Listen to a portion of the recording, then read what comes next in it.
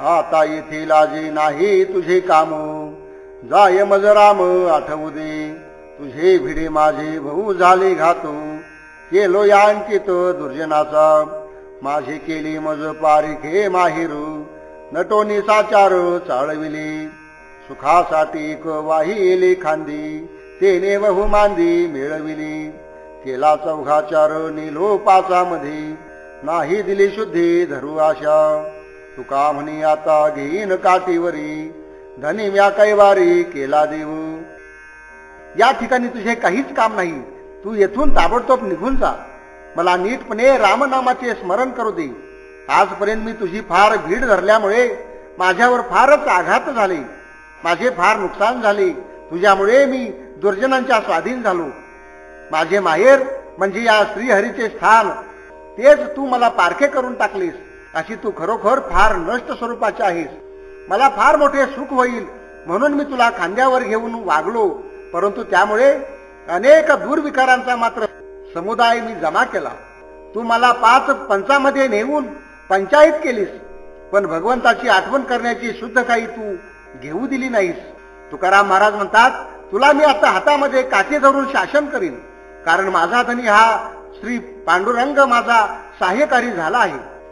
हा जीवरी होतो तुझे सत्य खाली, तो वरी तो केली विटंबना, आता तुझ राहू नेदी आदेशातू, ऐसा म्या समर्थ केला धनी, सापी रिग केला कोठे बाळपणी, होतेशी पापिनी काय जाणू, तुका म्हणी म्या बुडविला व्यवहारू, तुझेची ढोपर सोलावया. मनामध्ये आत लपून बसलेल्या हे लाजे, मी आतापर्यंत तुझ्या सत्यकाली वावरत होतो, तोपर्यंत तू माझी फार विटंबना केलीस. आता मात्र मी तुला या माझ्या देशात कधी राहू देणार नाही, कारण मी अतिशय समर्थ अशा स्वामीच्या स्वाधीन झालो आहे. सापाच्या पिलाने लहानपणीच जसा घरात शिरकाव केलेला असतो, त्याप्रमाणे पापीनी हे लज्जे तू माझ्यामध्ये स्थिरावू पाहतेस. तुकाराम महाराज म्हणतात, तुला काठीने चांगले शासन करण्यासाठी मी या स्वामीशी आता संबंध जोडलेला आहे. देवाच्या निरोपे पिटितो डांगोरा, लाजे नका थारा देऊ कोणी, मोडिली या रांडी सुपंथ मार्गू, चालविले जोगो यमपंथे, परिचारी केली आपुलीच रूढी, पोटीची ते कुडी ठावी नाही, तुका म्हणी आना रावळा धरून, फजित करून सोडू मग. लोक हो, मी देवाच्या निरोपावरून जशी प्रसिद्धी करीत आहे की या लाजेला कुणीही आश्रय देऊ नका, कारण या रांडेने चांगले मार्ग मोडून काढले आहेत आणि जगामधील लोकांना यमपुरीचा मार्ग दाखवला आहे. तिने लोकव्यवहारामध्ये आपलेच महत्व प्रस्थापित केले. हिच्या पोटात वाईटपणा आहे हे तुम्हाला कसे कळत नाही. तुकाराम महाराज म्हणतात, हिला नीट धरून देवळात घेऊन या, हिची चांगली फजिती करून मगच हिला सोडून देऊ. कारी तुम्ही निर्मळ हरिगुण गाना, नाचत आनंद रूप वैकुंठाशी जाना, काय गणिकेच्या याती अधिकार मोठा, दोषी अजा मिळ ऐसी नेली वैकुंठा, ऐशी नीनो मागे किती अनंत अपारू, पंचमहादोषी पातका नाही पारू, पुत्राची आलोभी नष्ट म्हणे नारायण, हो न कर्तव्य तुका म्हणे त्याचे पुण्य. तुम्ही या भगवंताचे निर्मळ असे गुणगान का गात नाही? त्याचे नाम घेत घेत नाचत नाचत आनंदरूप होऊन वैकुंठाला का जात नाही? काय त्या गणिकेची जाती उच्च होती की तिचा अधिकार फार मोठा होता? महादोषी अजामेळ सुद्धा वैकुंठाला गेला. अशा प्रकारचे पंच महादोषी कितीतरी उद्धरून गेले. त्यांचा आणि त्यांच्या पातकांचा काही अंत लागत नाही. तुकाराम महाराज म्हणतात, त्या अजामेळाने तर पुत्राच्या लोभाने नारायणाला हाक मारली, पण त्या नष्टाचा उद्धार या भगवंताने केला. असे त्याने कोणते महापुण्य केले होते? बैसुनिया खाऊ जोडी ओढा ओढी चुकवणी, ऐसे केले नारायणी बरवेजिने सुखाचे, घरीच्या घरी भांडवलू न लगे बोलू वेचावी, तुका म्हणी आता आठी चुकले दाटी सकळू. मला ज्याची आता प्राप्ती झाली आहे तेच निवांतपणाने बसून सेवन करू, उगीच जीवाची ओढाताण करायला नको. अशा प्रकारचे सुखाचे आणि चांगले जीवन या भगवंताने माझ्यासाठी दिलेले आहे. आता हे सर्व भांडवल मला घरच्या घरीच प्राप्त झाले असून त्यासाठी मला काही खर्चावे लागले नाही. तुकाराम महाराज म्हणतात, आता माझी इतर सर्व प्रकारची खटपट संपली असून इतरांची दाटी आणि वर्दळ ही संपून गेली आहे. नाही भ्यालो तरी पावलो या ठाया, तुम्हा आळवाया जवळकी. सत्ताबळी आता मागे न भोजनो, केले ते चिंतन आजीवरी. नवनीतासाठी खाजला हा जीव, थोड्यासाठी केव कोण करी. तुका म्हणी ताक न लगे हे घाटी, पांडुरंगा खोटे चाळवण. देवा मी कुणाचंही कधी भ्यालो नाही, म्हणून तर तुमच्या जवळ काकुळती करण्यासाठी येऊन पोहोचलो. मी आजपर्यंत तुमच्या पायाचेच चिंतन केले, त्यामुळे त्या सत्याच्या आधारावर तुमच्या कृपेचे भोजन मी मागत आहे. लोण्यासारखे जे सारभूत तत्व आहे त्यासाठीच मी तुमचा जीव खाल्ला आहे. तुम्हाला मी फार त्रास दिला, उगीच थोड्यासाठी कोण किंवा काकुळतीला येतो का. तुकाराम महाराज म्हणतात, मला खोटे असे ताक नको आहे, कारण हे देणे म्हणजे नुसती फसवणूकच आहे. म्हणून मला लोणी त्याचं जे सार आहे तेच पाहिजे. सारीन ते आता एकाची भोजने, वारीन मागणे वेळोवेळा. शेवटीचा घास गोड करे माते, अगे कृपावंते पांडुरंगी. वंचू नये आता काहीच प्रकारू, धाकल्याचे थोरू झाल्यावरी. तुका म्हणी आता बहु चाळवावी, काही नेदी ठावे उरो मागे. देवा मला हवे असलेले तुमच्या कृपेचे भोजन दिलेत की मग मी माझ्या इतर मागण्या मागणार नाही. हे कृपावंता पांडुरंगा, तू शेवटचा गोड घास मला भरव. मूल एकदा लहानाचे मोठे झाल्यानंतर त्याला इतर कोणत्याही प्रकाराने फसवू नये. तुकाराम महाराज म्हणतात, आता माझ्या पोटामध्ये पुष्कळ जागा खाली असल्यामुळे मी त्यामध्ये काही रिकामे ठिकाण शिल्लक ठेवणार नाही, म्हणजे मी भरपूर खाणार आहे. पोट झाली मग न लगे परते, झाली आणि चिंती खेळ गोडू. आपुली हाती देई ओ कवळू, विठ्ठल शितळू जीवनवरी. घराचा विसर होईल आनंदू, नाचे नमी छंदे प्रेमाची या. तुका म्हणी तूच वरी कर करू, मग हे उत्तर खंड येलू. एकदा पोटभर जेवून झाल्यानंतर मन संतुष्ट झाले, परत पंक्तीला बसायला नको. आता सर्व चिंता दूर झाल्यानंतर खेळ खेळणे बरे वाटते. देवा तू आपल्या हाताने मला गोड घास दे, मग तुझे शीतल असे पाणी पाज. या आनंदामुळे मला आपल्या लौकिकामधील घराचा विसर पडेल आणि भगवंताच्या प्रेमाच्या छंदाने मी नाचत राहील. तुकाराम महाराज म्हणतात, असे जोपर्यंत तुम्ही करीत नाही तोपर्यंतच माझी ही कटकट राहणार आहे. त्यानंतर मात्र माझे असले बोलणे संपून जाईल. बोलाविषयी तरी तुझ्या येईन उत्तरे, काही कूड कवतुके हाती द्यावया भातुके. बोलविषयी तैसे करीन सेवनो सरीसे. तुका म्हणी देवा माझे चरण तुझ सवा. देवा ज्या वेळेला तू मला हाक मारशील त्याच क्षणी मी तुझ्याकडे धावत येईन. तू कौड कौतुक करून मला काही प्रेमाचा घास दे. तू मला अशा प्रकारचे हाक मारशील तशाच प्रकारचा खाऊ मी सेवन करीन. तुकाराम महाराज म्हणतात, देवा माझे सर्व चलनवलन तुझ्यामुळेच होत आहे. दिला जीव भाऊ तेव्हा सांडिला म्याठावू, आता वरते तुझी सत्ता येथे सकळ अनंता. माझी या मरणे तुम्ही बैसविले ठाणी. तुका म्हणी काही मी हे माझे येथे नाही. देवा देहभावाचा विसर पडून मी माझा जीवभाव तुला समर्पण करून त्यांचे मूळ स्थान सुद्धा नाहीसे केले आहे. हे अनंता या ठिकाणी सर्व तुझ्याच सत्तेने मी वागेन किंवा येथे सर्वत्र तुझीच सत्ता वावरत आहे. माझी ही देहभावाची व्रती नाहीशी झाली, म्हणूनच माझ्या हृदयामध्ये तू स्थान घेतले आहेस, माझ्या हृदयामध्ये तू निवास केला आहेस. तुकाराम महाराज म्हणतात, मी माझा देह या संबंधी आता काहीही उरलेले नाही. एकाची वेठी सापडलो फुकासाठी, घे तू काम सत्ता बळे माझे करुणी भेंडोळी. धावे मागे मागे जाय तिकडेची लागे, तुका म्हणे नेली माझे सर्वस्व विठ्ठले. मी देवाच्या जबरदस्तीच्या तडक्यात आता सापडलो आहे. त्याने मला फुकटच वेठीला धरला आहे. माझ्या सर्वस्वाचे गुंडाळे करून हा माझ्याकडून सत्तेने कामे करून घेत आहे. मी जिकडे जाईन तिकडे हा माझ्या मागे धावत येतो. तुकाराम महाराज म्हणतात, या विठ्ठलाने माझे सर्वस्व धारण केले आहे. भराडी याची आवडी पुरे जया झुरे साठी ते, तैसे झाले माझ्या मना नोटी चरणावरुणी. मागली आपेने पावे विसावे ते ठाकणी, तुका म्हणे छाया भेटे बरे वाटे तापे त्या.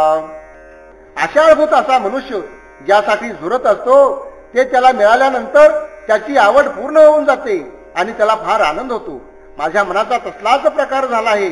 ते काही या भगवंताच्या चरणावरून उठत नाही. एखादा वाटचाल करून फार दमल्यानंतर विसावा घेण्यासाठी मुक्काम करतो. ते स्थान त्याला सोडावेसे वाटत नाही. माझे सुद्धा तसेच झाले आहे. तुकाराम महाराज म्हणतात, ज्याचे अंग उन्हामुळे तापून गेले आहे त्यालाच झाडाची सावली मिळाली तर फार बरे वाटते. आता द्यावे अभयदानू जीवन ये कृपेचे, उभारुनी बाहू देवा हात ठेवा मस्तकी, नाभी नाभी या उत्तरे करुणा करे शांत विजय, तुका म्हणे केली आसू तो हा दिसू फळाचा. देवा तुम्ही माझ्यावर कृपा करून मला अभयदान द्या, हेच एक माझे जीवन आहे. देवा तुम्ही आपला हात वर करा आणि तो माझ्या मस्तकावर ठेवा. तू भिवू नकोस अशा शब्दांनी करुणेचा सागर असणाऱ्या हे कृपावंता माझे सांत्वन तू कर. तुकाराम महाराज म्हणतात, मी जी जी इच्छा केली होती ती आज या दिवशी फळाला आली आहे. बहुजन्मी सोस केला त्याचा झाला परिणाम, विठ्ठलशे नाम कंठी आवडी पोटी संचिते, येथून तेथवरे आता न लगे चिंता करावी, तुका म्हणे झाले म्हणू हेची दान शकुनाचे. मी अनेक जन्मामध्ये जी हाव धरून राहिलो होतो तिचा आज चांगल्या प्रकारचा परिणाम दिसत आहे. या विठ्ठलाचे नाव माझ्या कंठात राहून त्याचे प्रेम हृदयामध्ये भरून राहिले आहे, किंवा प्रारब्धाच्या योगाने याचे प्रेम पोटात साठून राहिले आहे. मागील किंवा पुढील कुठल्याच जन्मापर्यंत कसलीच चिंता उरलेली नाही. तुकाराम महाराज म्हणतात, यामुळे माझे मन संतुष्ट झाले आहे. हेच मोठे शकुनाचे दान म्हणावे लागेल. उसंतिल्या कर्म वाटा बहु मोठा घातू, शीघ्र यावे हाती न्यावे धरुणी, भागलो या घटपटे करिता, तुका म्हणे कृपावंता माझी चिंता खंडावी. देवा प्रारब्ध कर्माच्या वाटा मी उल्लंघन केल्या, पण त्यात माझा मोठा घात झाला. मला मोठे आघात सहन करावे लागले. यासाठी तुम्ही आता ताबडतोब या आणि मला हाताने धरून बरोबर घेऊन चला. मी घटपटादी व्यर्थ खटपट करण्यात पूर्णपणे दमून गेलो आहे. तुकाराम महाराज म्हणतात, हे कृपावंता दयाळा, माझी सर्व चिंता तू दूर कर, किंवा माझी चिंता करण्याचे तुम्ही सोडून देऊ नका. तुम्हाशी ही अवघे ठावे किती द्यावे स्मरणू, का बा तुम्ही ऐसे नेने निष्ठुरपणे टाळीतासा, हाळविता माय बापा नये कृपा अजुनी, तुका म्हणे जगदीशा काय असा निजेले. देवा तुम्हाला हे सर्व काही माहीत आहे. आम्ही या संबंधी तुम्हाला किती वेळा स्मरण करून द्यावे. तुम्ही आम्हाला निष्ठुरपणे टाळीत असता, असे तुम्ही का वागता हे काही कळत नाही. हे माय बापा, आम्ही तुमची करुणा भाकीत असताना तुम्ही आमच्यावर अजून का कृपा करीत नाही. तुकाराम महाराज म्हणतात, हे जगदीशा तुम्ही काय झोपी गेला आहात की काय. नेली सळे बळे चित्तावित्ताचे गाठोळे, साह्य झाली घरीच्या घरी होता ठाईच कुठोरी, मी पातलो या भावा कपटते नेने देवा, तुका म्हणे उघडे केले माझे माझ्या हाती आले. देवाने स्वतःच्या बळाच्या सामर्थ्याने माझ्या चित्तरूपी द्रव्याचे गाठोडे पळवून नेले. हृदयरूपी घरामध्ये लपून राहिलेला हा घरचाच चोर असून त्याला सर्व इंद्रिये मदत करू लागली. देवा मी तुमच्यावर विश्वास ठेवून येथे आलो होतो. मला कपट करणे माहीत नाही, किंवा तुमच्या मनामधील कपट मला जाणता येत नाही. तुकाराम महाराज म्हणतात, माझ्याजवळ असलेले माझ्या चित्तरूपी द्रव्याचे गाठोडे तुम्ही घेतले तो आणि मला मात्र उघडे करून ठेवले. झाला हा डांगोरा मुखी लहानाचे थोरा, नागविलो जनाचारी कोणी बैसो नेरीदारी, संचिताचा ठेवा हाता आला तैसा घ्यावा, तुका म्हणे देवी म्हणो केले हे बरवे. लहानापासून थोरापर्यंत सर्वांच्या मुखानी देवा तुमच्या नावाचा सर्व लोकांमध्ये गवगवा झाला आहे, डांगोरा झाला आहे. तो असा आहे की तुम्ही लौकिकाच्या व्यवहारामध्ये मला नागवले, त्यामुळे मला कुणी सुद्धा दारात देखील बसू देत नाही. देवा आता माझ्या प्रारब्ध कर्माचा ठेवा जसा प्राप्त झाला तसाच तो घ्यावा हे बरे. तुकाराम महाराज म्हणतात, देवाने मला हे असे केले हे फार बरे झाले. किती चौघाचारी येथे गो केली व्यवहारू, असे बांधाविले गळे होऊ न सकते निराळे. आपले आपण केले का नाही जतनो, तुका म्हणे खंडे दंडे हे रझारी लपती लंडे. लौकिकाच्या पंचायतीमध्ये कित्येक लोक पडल्यामुळे व्यवहारात गुंतून गेले आहेत. त्यांचे गळे अशा काही पाशामध्ये गुंतले आहेत की ते काही त्यातून मुक्त होत नाहीत. त्यांनी आपले रक्षण स्वतःच का बरे केले नाही. तुकाराम महाराज म्हणतात, या लोकांनी जन्म मृत्यूच्या खेपा बंद न केल्यामुळे हे दांडगे लोक या येरझऱ्यामध्ये सापडले आहेत. पांडुरंगायचा सांडूनी व्यवहार अनेकांची करा असवाया, बहुताशी दिला उधार उदारी निवडिना खरे खोटे काही. याची अंकिता वैकुंठ बंधुरू आणि व्यवहारू चालतीना, तुका म्हणे माझे हातीचे वजनू याची बोल कोणो ठेवू सके. हे लोक हो, या पांडुरंगासारखा व्यवहारी सावकार सोडून तुम्ही दुसऱ्याची इच्छा व्यर्थपणे का धरता. या उदार देवाने अनेकांचा आतापर्यंत उद्धार केला आहे. तो काही खऱ्या खोट्याची निवड करीत नाही. याच्या स्वाधीन जे कोणी असतात त्यांना वैकुंठ रूपी बंदराची प्राप्ती होते. अशा सेवेच्या आणि वैकुंठ प्राप्तीच्या देवघेवीशिवाय या ठिकाणी दुसरा कसलाच व्यापार चालत नाही. तुकाराम महाराज म्हणतात, या व्यवहारामधील समतोलपणा माझ्या हातामुळे राखला गेला. याला बोल कोण लावू शकणार. ठेवणी मान राहिलो चरणी म्हणून धनी कृपा करी. आम्हाशी भांडार करणे जतनू आले गेले कोण उंच निचू. करुणी सांभाळी राहिला निराळा एक एक वेळा आज्ञा केली. तुका म्हणी योग्या योग्य विनीतू देवा नाही चित्तो येथे देणे. मी या भगवंताच्या चरणावर विश्वास ठेवून राहिलो आहे म्हणून हा स्वामी माझ्यावर कृपा करीत आहे. त्याच्या रत्न भांडाराचे जतन मी करीत आहे. त्याच्याकडे कोण चांगला येतो कोण वाईट येतो याची दखल मला घ्यावी लागते. एक वेळ त्याने आज्ञा केली की सर्व भांडार माझ्या स्वाधीन करून तो मात्र नामा निराळा राहिला. तुकाराम महाराज म्हणतात, कोण योग्य कोण अयोग्य कोण नम्र झालेले हे मलाच पाहावे लागते. देवाला तर या ठिकाणी चित्त देण्याचे काहीच कारण नाही. आता नवे गुरु काही करिता संसारू अनिक संचार झाला माझे. ब्रह्मरशी गेले भरून या अंगू आदिल तो रंग पालटला. रसनेची रुची कंठी नारायणू बैसून या म्हणू निवविले. तुका म्हणी आता बैसलो ठाकणी इच्छेचे ते धनी पुरविलो. माझ्या हृदयामध्ये संचार झालेला असल्यामुळे हा लौकिक संसार काही गोड वाटत नाही. माझे सर्व अंग ब्रह्मरसाने भरून गेले आहे. त्यामुळे या पूर्वीचा सर्व रंग अगदी पालटून गेला. माझा वेगळाच रंग झाला आहे. माझ्या कंठामध्ये नारायणाची वस्ती झाली असल्यामुळे माझे मन अगदी शांत झाले आहे. माझ्या जिभेला सुद्धा त्याच्याच नामाची रुची लागलेली आहे. तुकाराम महाराज म्हणतात, मी आता या एकाच ठिकाणी बसून राहिलो आहे. येथेच माझी सर्व इच्छा हा स्वामी पूर्ण करेल. आता काशासाठी दुरी अंतरवरी राखिली. करी लव करी मुळू लाने तिळू मुळीचिया. भुई ठाई उदेग वाणी दरुषणी निश्चिंती. तुका म्हणे वेग व्हावा ऐशी जीवा उत्कंठा. देवा, तुमच्या व माझ्यामधील कशासाठी हे अंतर शिल्लक ठेवले आहे. माझ्यामध्ये असलेले स्वस्वरूपाचे तिळा एवढे लहान मूळ तू लवकरात लवकर करावेस किंवा या लहान असलेल्या मूळ स्वरूपास लवकर आपल्याकडे बोलावून घे. मी हा संसार आणि परमार्थ या दोन्ही ठिकाणी उदास झालो आहे. म्हणूनच तू मला दर्शन देऊन निश्चिंत कर. तुकाराम महाराज म्हणतात, मला तुम्ही दर्शन देण्याविषयी त्वरा करावी अशीच माझ्या जीवाला एकसारखी उत्कंठा लागली आहे. पडिले ही रूढी जगा परिचारू चालविती व्यवहारू सत्य म्हणू. मरणाची कार्य नाही आठवणू संचिताचा धनू लोभ हेवा. देहाचे भयते काळाचे भातुके ग्रासून ते एके ठेविलेसे. तुका म्हणे काही उघडारे डोळे जाणून अंधळे होऊ नका. अवतीभोवती असलेले हे जे दृश्य जग आहे हे खरेखुरे आहे अशा समजुतीने व्यवहार करण्याची चालरीत पडली आहे. मरणाची आठवण तू का रे धरीत नाहीस. कारण जसे संचित कर्म तशाच प्रकारची धनाची हाव धरावी लागेल किंवा जसा धनाचा साठा असेल तशीच त्याविषयी हाव निर्माण होईल. या देहाचे भय कशासाठी?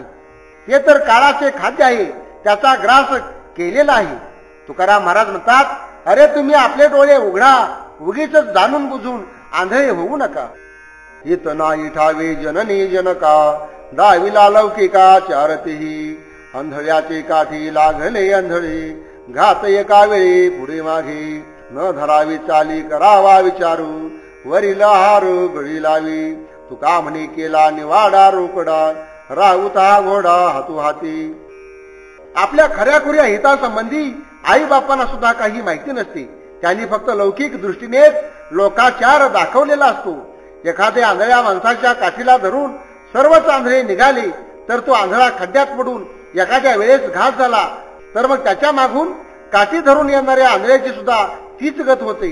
म्हणूनच जी लौकिकाची चालरीती असते तिला कधीच धरून राहू नये, नाहीतर गळावरील आमिषाच्या आहाराने जशी माशांची फजिती होते, फसगत होते, तशीच तुमची सुद्धा होईल. पुढला करतो म्हणून आपण केले तर पुढला ज्या खड्ड्यात जातो तर त्याच्या पाठीमागून जाणारा तोही त्याच खड्ड्यात जातो. तुकाराम महाराज म्हणतात, या संबंधीचा मी हा निवाडा, हा राऊत आणि हा घोडा याप्रमाणे हातोहात आणि प्रत्यक्ष केला आहे. जे ते पाहे तेथे कांडिते भूसू, चिपाडे चोखोने पाहती रसू.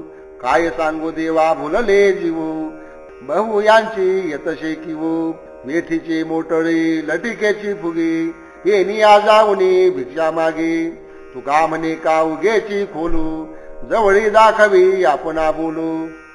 मी ज्या ठिकाणी जातो त्या ठिकाणी असे पाहतो की लोक भुसा कांडित आहेत आणि चिपाडे चोकून त्याचा रस पाहत आहेत. चिपाडात रस सापडत नाही. देवा तुला मी काय सांगू. अशा प्रकारे हे लोक अगदी भुलून गेले आहेत. त्यांची मला मोठीच कीव येते. या शरीराच्या मोटकुळ्याची किंमत त्याला वेठीला धरावे एवढीच, पण ते खोटेच गर्वाने फुकते. परंतु मुकामास आले की मग भिक्षा मागून खाण्याचा प्रसंग येतो. तुकाराम महाराज म्हणतात, उगीच शाब्दिक बडबड करून आपणास खोल अर्थ समजला आहे असे हे लोक दाखवत असतात, परंतु त्यांच्या अंतरंगामध्ये कसलाही अनुभव आलेला नसतो. जाणीवेच्या भारी चेपला उरू, सदा बुरबुरू सरेची नाव. किती याची ऐको कानी, मारिले घाणी नाळ करी. मिठे विनआळणी बोलू, कोरडी फोलू घसघसू. तुका म्हणे डेंगा न कळे हितू, किती फजितो करू तरी. ज्ञानाच्या अभिमानामुळे यांचा ऊर चेपून गेला असल्यामुळे हे लोक सतत कटकट करीत राहिले आहेत. ती कधी संपतच नाही.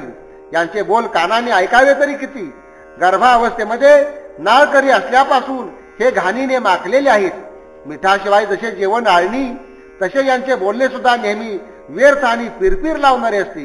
तुकाराम महाराज म्हणतात, या ढोंगी लोकांना आपले हित कळत नाही. मी यांची किती वेळा आणि कशी फजिती तरी किती करू. अनुतापयुक्त गेली या अभिमानू, विसरू वचनू मागिलांचा. त्याचे पाय माझे लागूत कपाळी, भोग उष्टावळी धन्य काळू. षड उर्मी जेही हानी तल्या लाथा, शरण या संता आल्या वेगी. तुका म्हणे जाती बोळे लव करी, ठाईची अंतरी शुद्ध होती. पाठीमागे होऊन गेलेल्या महात्म्यांची वचने ऐकून जे वैराग्याने युक्त झाले आहेत, ज्यांचा अभिमान निघून गेला आहे, त्यांचे पाय माझ्या कपाळाला लागोत. त्यांच्या उष्ट्या खाण्याने जो भोग मला प्राप्त होईल तोच वेळ मी धन्य मानेन. ज्यांनी काम क्रोधादी षड विकारांना लाथा मारून हाकलून दिले आहे ते त्वरेने संतानात शरण आले आहेत.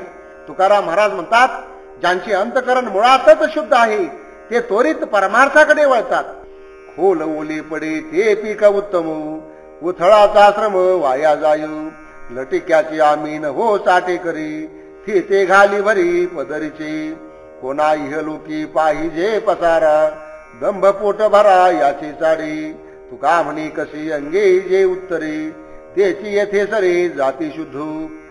जे पीक शेतामध्ये खोलवर आणि ओलसर जागी पडलेले असते तेच उत्तम प्रकारचे रुजते आणि त्याचे चांगले पीक येते. पण वरवर उथळपणे पेरलेले त्याचे परिश्रम मात्र वाया जातात. जे कोणी खोटे आहेत त्यांचे आम्ही कधी भागीदार होणार नाही, कारण ती आपल्या पदरच्या खोट्यांचीच नेहमी भर घालीत राहतात. या लोकांमध्ये बाह्य वर्तनाचा कुणाला पसारा हवा आहे, कारण त्यामुळे दंभाने पोट भरण्याची इच्छा मात्र होत राहते. तुकाराम महाराज म्हणतात, अग्नीमध्ये सोने घातल्यामुळे जे चांगल्या कसाला उतरते तेच शुद्ध जातीचे म्हणून मान्य होते. गोमट्या बीजाची फळे ही गोमटी, बाह्य तेची पोटी समतुकू, जातीच्या संतोषे चित्ताशी विश्रांती, परतोनी मागोती फिरून येणे, खऱ्याची पारखी येत नाही तोटा, निवडे तो खोटा ढाळी दुरी, तुका म्हणी मज सत्याची आवडी, करिता तातडी येत नाही. चांगल्या बीजाची फळे आतून आणि बाहेरून समतोलपणे सारखीच चांगली असतात. स्वतःच्या संतोषामुळे जे चित्त विश्रांती सुख घेत असते ते परत मागे वळून या चंचलत्वावर कदापि येत नाही. जे कुणी खऱ्याची परीक्षा करणारे आहेत त्यांना तोटा कधीच होत नाही, कारण त्यांच्या परीक्षेमध्ये जो खोटा ठरतो त्याला ते दूरच सारतात. तुकाराम महाराज म्हणतात, मला सत्याविषयीच प्रेम आहे म्हणून मला तातडीने काही करता येत नाही. मन झाले भाटू कीर्तिमुखे घडघडाटू, पडियेली बाटू येची चाली स्वभावी, बोले देवाचे पवाडे नित्य नव्याची रोकडे, ज्या परी आवडे तैसा तैसा करुणी, रोखी राहावी समोरू पुढे मागे चाले भारू, करावी उत्तरू सेवा रुजू करुणी, पूर्ववर्षला देकारी संतोषाच्या भयकरी, अंगीच्या उत्तरी तुकया स्वामी शृंगारी. देवाची कीर्ती गाण्यासाठी माझे मन अगदी भाट झाले आहे. त्याचे गुणगान मी माझ्या मुखाने घडघडा वर्णन करतो आहे. अशा प्रकारची ही एक वाटच निर्माण झाल्यामुळे तीच सवय माझ्या इंद्रियांना सुद्धा पडलेली आहे. जशी माझी आवड आहे त्या आवडीला अनुसरून मी रोज नवीन अशी कीर्ती या देवाची गात असतो. या श्रीहरीची प्रत्यक्ष सेवा करण्यासाठी त्याच्या समोरच असावे. इतरांनी मागे पुढे राहिल्यास चालेल, पण आपण मात्र त्याची सेवा करून भाषण करावे. तुकाराम महाराज म्हणतात, या भगवंताच्या देणग्यानी पूर आलेला आहे. याने संतोषाने आपला अभयकर माझ्या मस्तकावर ठेवला आहे. आपल्या कृपाळू अशा बोलानी माझ्या स्वामीने मला पूर्णपणे श्रंगारून टाकले आहे.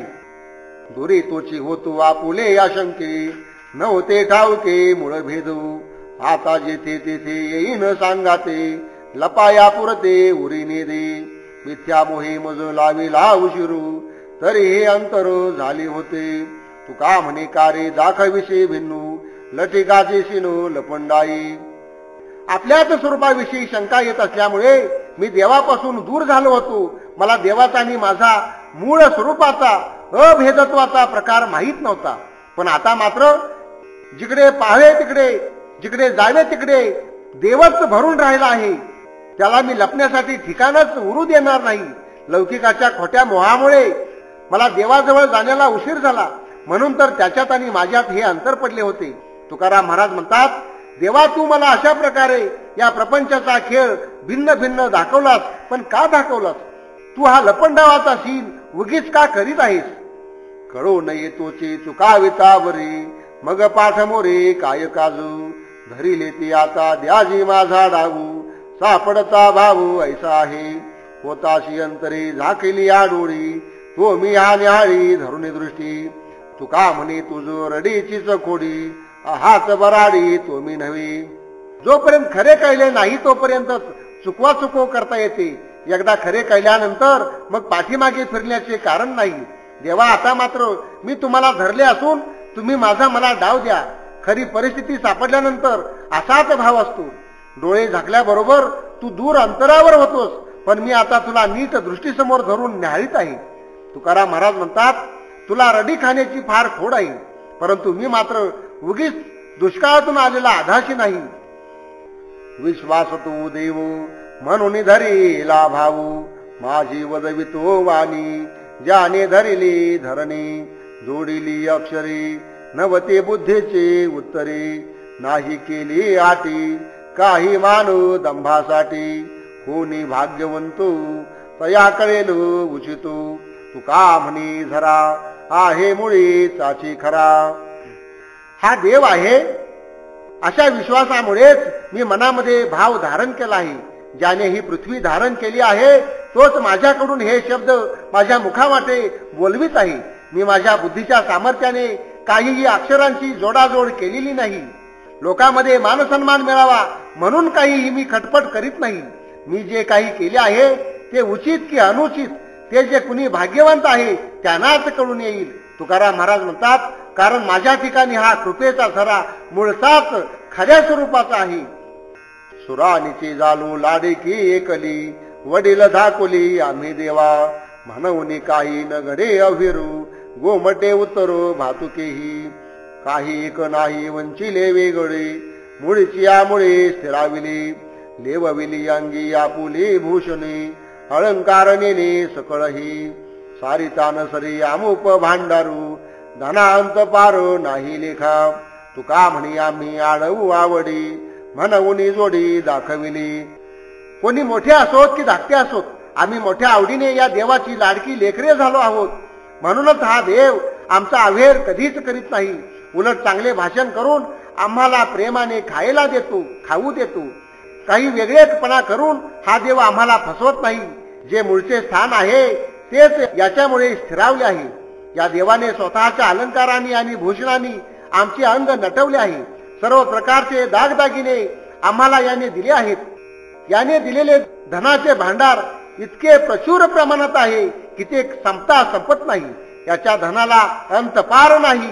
तुकाराम महाराज म्हणतात, या देवाला आम्ही मोठ्या प्रेमाने आळवू, म्हणून तर याची प्राप्ती आम्हाला झाली आहे, किंवा याची गोडी आम्हाला लागलेली आहे. एका वेळी केली रीते कलीवरू, हात दिली थारू पांडुरंगा, पाळण पोषण लागले ते सोयी, देहाचे ते काही सर्व भावी, माझी या मरणे झाली हे वसती, लागली ते ज्योती अविनाशा, झाला ऐसा एका घाये येथे नाही, तुका म्हणे काही बोलू नये. एकाच वेळेला सर्व विकार नाहीसे करून मी माझे हे शरीर अगदी रिकामे केले आहे आणि त्या ठिकाणी या पांडुरंगाला आश्रयाला जागा करून दिली. याशिवाय आणखी काही या देहासंबंधीचे पालन पोषण करण्याचे मला कारण दिसत नाही. मी आणि माझेपणा यांच्या मरणामुळेच या श्रीहरीची वस्ती माझ्यामध्ये झाली आहे आणि अविनाशी प्रकाशाचे रूप माझ्यामध्ये प्रकटले आहे. तुकाराम महाराज म्हणतात, मी एका घावानेच या देहात्म बुद्धीचा घात केला. मी एकदेशी आहे असे कुणी मानू नये. पावतू ताडणू तरी हे मोकली तो जणू, मग मी आठवित हो दुःखी, देवा सावो काशमुखी, होतुय प्रतिष्ठा होतो वरपडा कष्टा, तुका म्हणी मानू होता उत्तम खंडनू. या लोकांनी जर माझा त्याग केला तर ती शिक्षा मला चांगलीच आहे असे वाटेल. मग मी या दुःखाने देवा तुझे चिंतन मुखाने सावकाश करीत बसेल. जर माझी अप्रतिष्ठा झाली तर एक प्रकारे कष्ट होतील, ते सुद्धा चांगले होईल. तुकाराम महाराज म्हणतात, अशा प्रकारे लोकांच्याकडून मानखंडना होईल तर ते सुद्धा उत्तमच आहे. धरावी तू भयो अंतरोनी जाती पायू, झाल्या तुटी देवासवे, काय वाचोनी करावे, होनाशी पारिखे लेखू आपणा सारिखे, तुका म्हणी असू अथवा हे आता नसू. या देवाचे पाय अंतरतील की काय असे एकसारखी भीती माझ्या मनामध्ये वाटत आहे. देवापासून जर वियोग झाला तर मग व्यर्थ जगून तरी काय करायचे. या देवा वाचून इतर कुणाला स्वतःसारखे मी मानू. तुकाराम महाराज म्हणतात, इतर सर्व प्रकारांनी भरलेले हे जोग असो किंवा नसो, मला त्याचे काही देणे घेणे नाही. आम्हाशी सांगते होते आराले ते होते, हे ती ऐकता हाकू, दोन मिळून म्हणती एकू, आणि का उत्तरे नशे गोविली वैखरी, तुका म्हणे बोलू खून पाहते विठ्ठलू. ज्यांची वृत्ती अगदी स्थिर झाली आहे तेच आमचे सोबती किंवा मित्र होतात. मी हाक मारली की ते धावत येतात आणि तुम्ही आम्ही मिळून एक आहोत असे ते म्हणतात. यांच्याशिवाय इतर प्रकारच्या भाषणांनी त्यांची वाणी कधी गुंतून गेलेली नसते. तुकाराम महाराज म्हणतात, हे विठ्ठला, हे सोबती माझे बोल कशा प्रकारचे आहेत या संबंधीची खूनच पाहतात.